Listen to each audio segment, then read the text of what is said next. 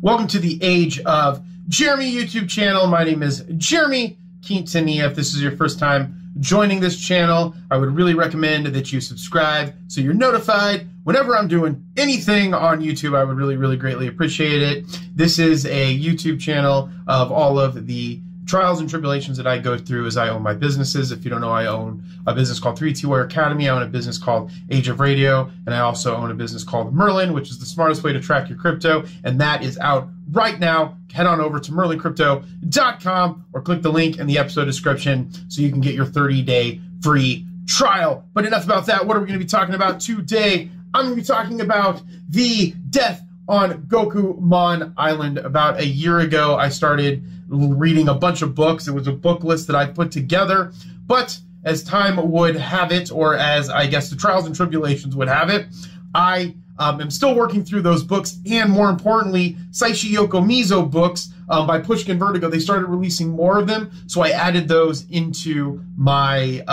repertoire, or into my book reading list, I guess you would say.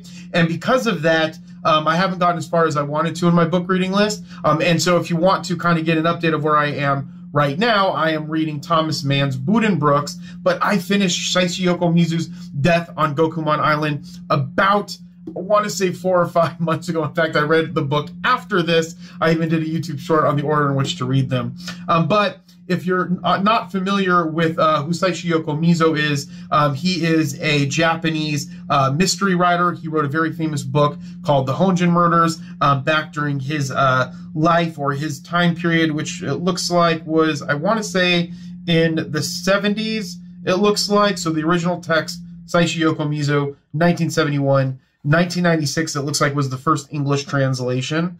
And so there's actually an anime that takes place with the character in here. His name is Kosuke Kindaichi. In Kosuke Kindaichi, there is a Kindaichi detective series that's an anime that you can check out if you have Crunchyroll. And I don't have a Crunchyroll link or anything like that, but if you head on over to Crunchyroll, you can get it. There's a free version, and there's a bunch of ads that go along with it, but you can pay. I have the paid version, and I don't have any ads, so you can check that out. But essentially, in this book, it kind of takes place following the Honjin Murders, and that's why I recommend that you read this one right after the Honjin Murders, is the Death on Gokumon Island, because they reference some of the concepts and some of the relationships that Kosuke Kindaichi, the main detective in these novels, had in the Honjin Murders. So essentially, I don't want to give a bunch of secrets away about this book because it's a murder mystery. And so what I'm going to do is I'm just going to read the back of it, and then I'll tell you my thoughts on it. So the rock-bound and forbidden Gokumon Island was once a pirate stronghold. Now it is home to a clannish fishing community dominated by 2 feuding families.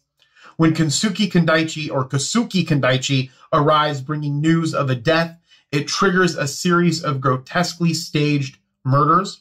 This scruffy detective attempts to untangle the island's secrets and stop the killings, but a fresh mystery seems to greet him at every turn, and soon he falls under suspicion himself.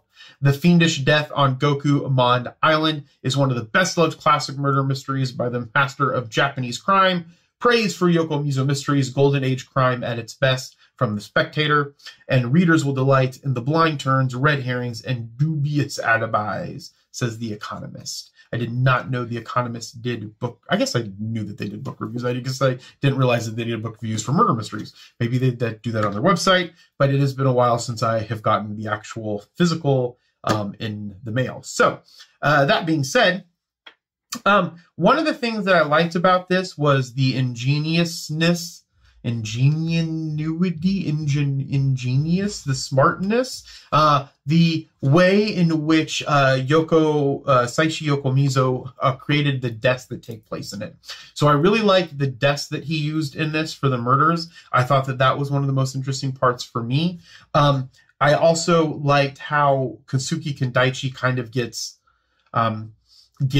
a main suspect in these murders, because he's arriving on this island based off of a relationship that he had during his time in World War II, which is one of the other things that I really liked about the book, was that obviously in World War II, I'm an American. I live in the United States, in Arizona, and being an American, the Japanese were the bad guys in World War II. So being looking at it from the perspective of them going to war on behalf of Japan was very interesting for me, especially from a fictional in a fictional book about a character that was in the war. So he ends up going to World War II, I believe it is, fighting on behalf of the Japanese for when this book takes place. And then based off of a relationship that he gets in World War II, he does something that then leads him to Gokumon Island.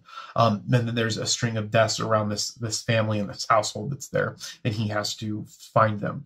So that was one of the things that I liked. I also like that he tends to do, at least in this book and the one that's after, which I've read that I'm not going to talk about in this video, but he tends to like looking at the relationships within small towns. And so Gokumon Island is a small fishing town. And so I think that he does a really, really good job on building, on creating the environment of the fishing island and the characters that are in that fishing island and how they relate. And he does that even better in the Village of Eight Graves, which is the one I'll do a video for here soon after this one. But those are some of the things that I really liked. And I also like that there's a lot of Buddhist and Shinto native ritual concepts that were inside of the book. And so for me, being an advocate for anthropology and religion and spirituality and things like that, I like having those I like seeing those elements inside of the book. And then also too, because I'm a Westerner, a lot of when I'm reading, when I read murder mysteries or books, a lot of it has to do with Christianity or Catholicism or things like that built in, because that is like our history here in the United States. And so having that type of history inside of this type of, fictional book, I thought was really interesting, being that it's from Japan. So being able to see, how they still take those religious concepts being the main religious concepts, and then he's tying them in to the everyday life of the people that are in this society. And then he's utilizing those also when it comes to the murders and why and how the murders are taking place. And I thought that was really, really interesting. If I had to rate this between the Honjin murders, in my opinion, this one was overall, I think, better than the Honjin murders. I liked the relationship of the family in the Honjin murders a little bit better, and what went into that piece. It also, in the Honjin murders, you're getting introduced to Kosuke Kindaichi, and so I like how they introduced Kosuke Kindaichi in that. But one of the things that I liked about this was he's kind of at the forefront of it, because he's arriving on the island based off of something that happened to him with a relationship, and I don't want to, in World War II, and I don't want to give that away. I think it was World War II. I don't think it was World War I. But I think, yeah, I was pretty sure it was World War II. And again, I haven't read this for a while, but I think that you should definitely go pick it up. Pushkin Vertigo is doing a great job. They have, I have 2 other ones still to read, and they are in a total of 5 books, I believe, that they have released so far. And Pushkin Vertigo also does a bunch of other books, so you should definitely check them out. There will be a link in the episode description to Pushkin Vertigo to check this book out, and then from there you can go to Amazon and buy it if you want. But I would definitely pick this up. But remember, read the Honjin murders first before you go into the Death of Gokumon Island. All right, well, I appreciate all of you. Thank you. Remember, I always say Namo Amida Butsu. Make sure that you follow me on all social media channels at Age of Jeremy, except on X, it's at Age of Jeremy Q. And on Facebook, it is Cesar Jeremy Quintanilla for some reason. And again, check out the episode links, or the links in the episode description below. And I always say, be thankful, grateful, and kind, and we'll talk to you next time. Bye.